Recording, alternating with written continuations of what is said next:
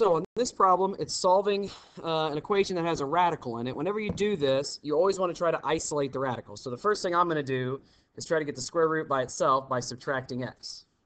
So that'll give me radical 5x minus 4 equals 14 minus x. Then I'm going to square both sides. And that's going to give me 5x minus 4, because remember, this is the principle we're using here. The square root of something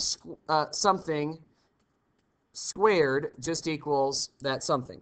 Yeah, it doesn't matter what it is. So the square root of 25, or let's even do something easier. Square root of 28 squared equals 28. So the square root of 5x minus 4 squared equals 5x minus 4.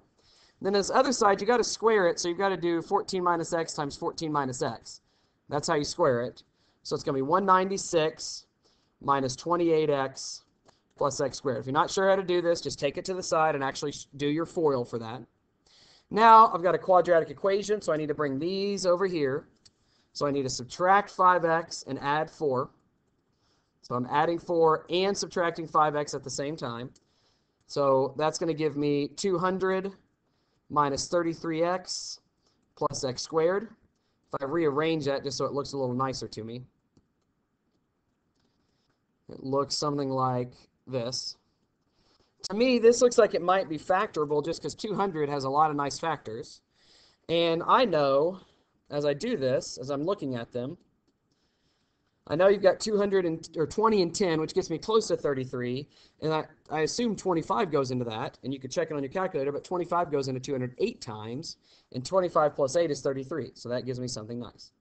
So 25 minus 8. And so when you multiply that together, that does give you 200. Negative 25 minus 8 gives you the negative 33. So that's factored nicely. Then that means your answer are 25 and 8. However, whenever you do radicals, it's a good idea to check to make sure your answer is correct.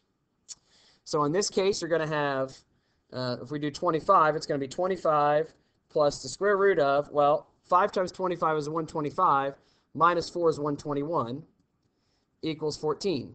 Well, if you notice, 25 plus 11 does not equal 14. And so 25 did not work as an answer. We try 8, you're going to have 8 plus the square root of 40 minus 4, which is 36. Well, that does work as an answer. And so the only answer to this problem is 8. Always, always, always check your radical, because when you square things, you often introduce what are called extraneous solutions.